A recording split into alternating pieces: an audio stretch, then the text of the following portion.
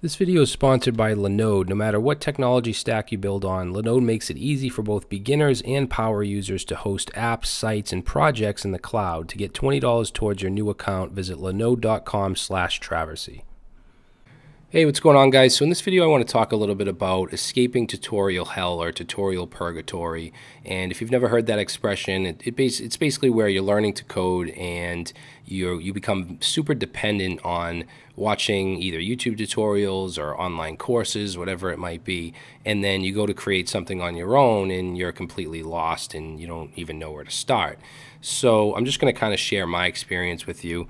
And what prompted me to make this video is, I get a lot of requests to look at portfolios and resumes and stuff like that. And I looked at one a few days ago, and 3 of the 4 projects were from my YouTube channel. They were like small projects that I did on my channel. And I have to be honest with the guy, so I said I don't mean to be harsh, but it's not going to benefit you to just do tutorials and put them on your resume, on your portfolio, and then send them off to employers.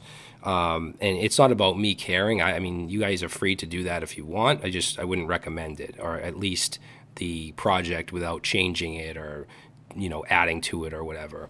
And there's a few reasons. One is because they could be recognized, especially if it's from like a Udemy course, a popular Udemy course.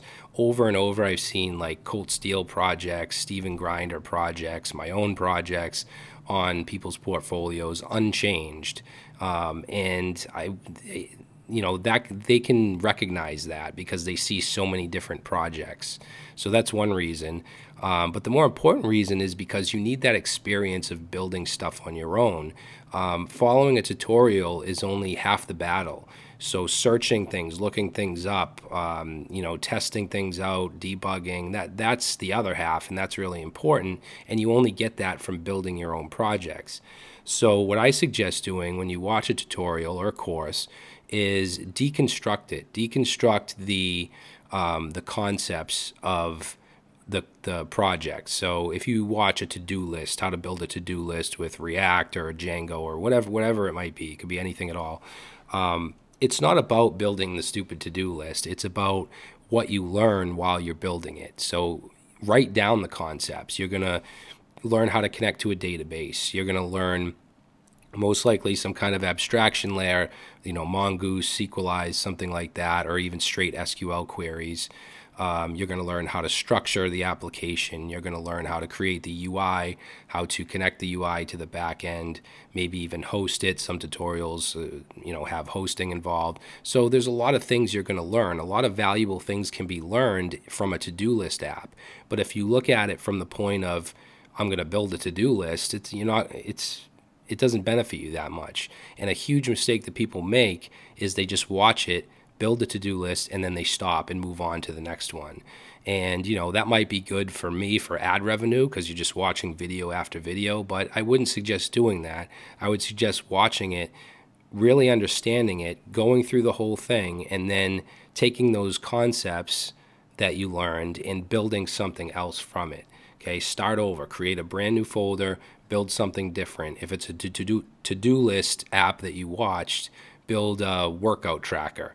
So you have different data types, maybe even switch up the database or something like that. You're going to have a different UI. If you use Bootstrap in the tutorial, don't use it here. There's a lot of things you can do to change it and make it a completely different project. Maybe find some kind of workout API that you can bring in, maybe add authentication. And this brings me to my next point, which is combining tutorials. So you might want to take this workout tracker that you build from the concepts of the to-do list and then watch another tutorial on authentication, maybe JSON Web Tokens, sessions, whatever it might be, OAuth, and then do that tutorial and then integrate it into your workout tracker application. So that way you're building onto this app that is yours, but you learn those concepts from the tutorial. And that's really the best advice that I can give, and that's what has helped me out, is building my own stuff based off what I learned from other courses and tutorials. The goal is never to stop watching tutorials. It's just to make them more efficient in your learning, at least, in my opinion. So another thing you can do to kind of break out of tutorial hell is to look at other people's code. So tutorials are one thing because they have hand holding and basically showing you what everything is and all that. But if you look at someone else's code on GitHub, that is, something that is what you're into or learning, React or whatever it might be, and you go through it and you really try to understand it, look at lines of code and Google certain methods that you don't understand, figure it out, figure out how it works. That I think is gives you some really good experience, like real life experience, because when you get a job, you're going to get code bases thrown at you that you have to comb through, and whether it's add a feature or debug or fix issues, whatever it might be, this gives you some real world experience other than just following a tutorial. So I would definitely recommend just going on GitHub, looking for certain projects, and just looking at the code. All right, and that brings me to the next one, which is contributing to open source, which is also a very good idea to kind of break out of tutorial hell and have you do something that is really productive on your own. And it could be the code that you've been looking at, trying to understand. Maybe you see somewhere where you could add a feature, or maybe you can look at the issues and find some issue to fix and make a pull request.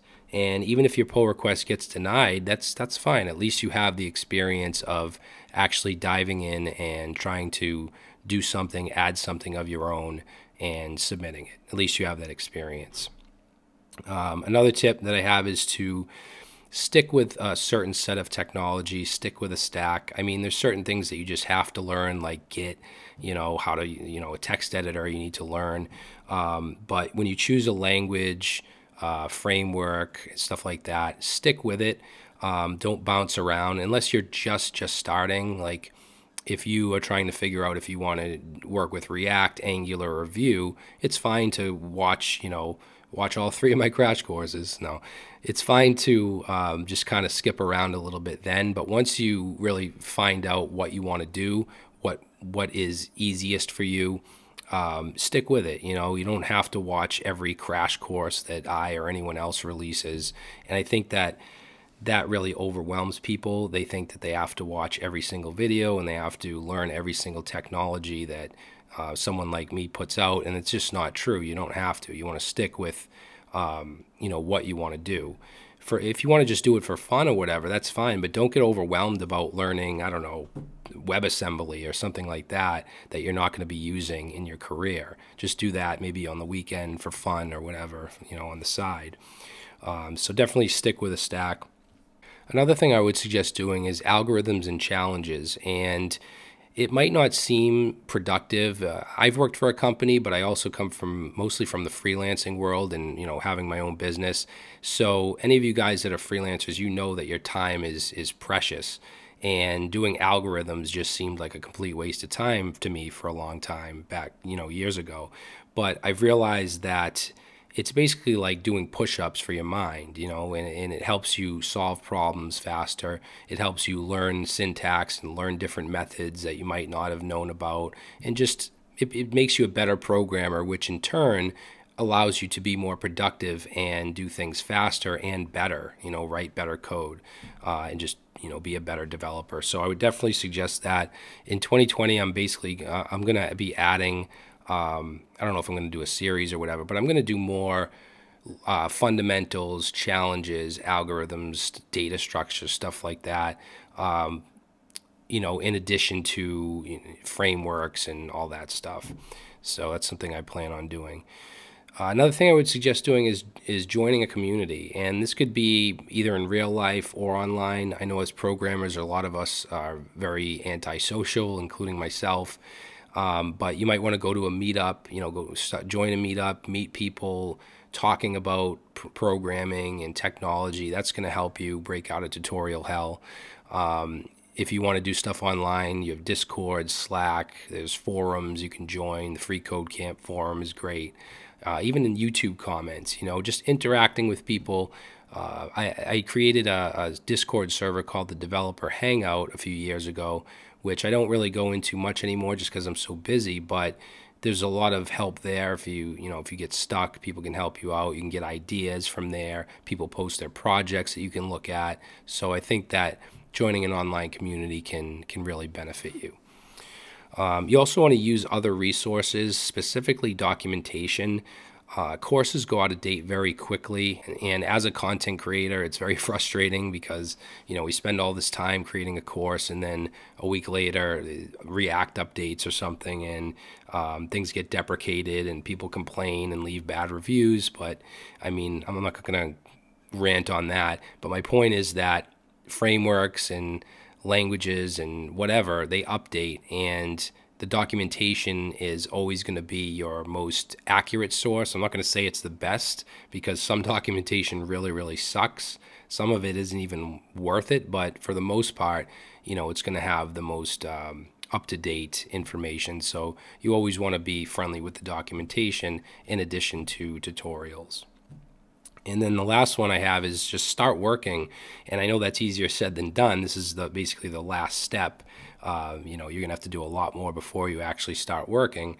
But when you start working, you're going to be pulled out of tutorial hell whether you like it or not, because there's no tutorial to follow anymore. You're going to get your requirements that you have to do, and you're going to have to figure it out. And that's why I said, you want to build your own projects. You want to look at other people's code, contribute to open source. Everything that I've said up to this point is to prepare you for that real world experience as a programmer, because you're going to be doing a lot of research. You're going to be dealing with a team. So that's why I said join a community. Everything that I've said is to prepare you for getting that job, and not being completely overwhelmed and, having horrible imposter syndrome and stuff like that, because that happens to a lot of us, including myself. So that's it, guys. Hopefully you enjoyed this and took something from it.